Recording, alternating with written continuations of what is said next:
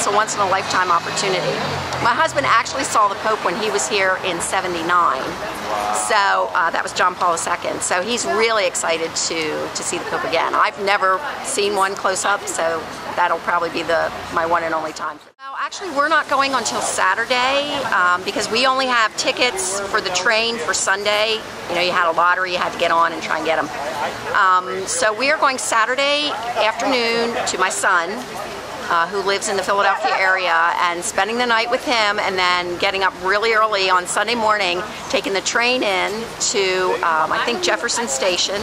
They told us we're probably going to walk for miles to get to the spot, but that's okay. I mean, we're prepared for that. As long as it's not bad weather, we should be perfectly fine. So, and then we'll be standing the whole time because we don't have any of the tickets to sit down.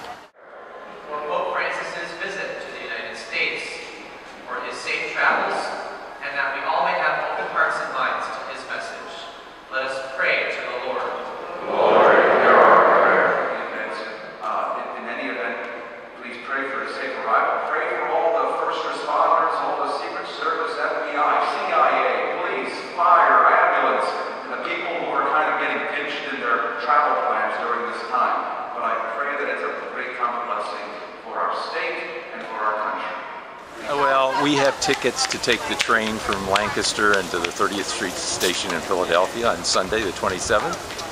And we're going early in the morning. We're going to see how close we can get, and I'll take my long-range camera, and and we're coming back about 8 or 9 o'clock at night on the train. I just hope we get close enough where we can actually identify that's the Pope. You know, that's about it. So, and we'll attend Mass.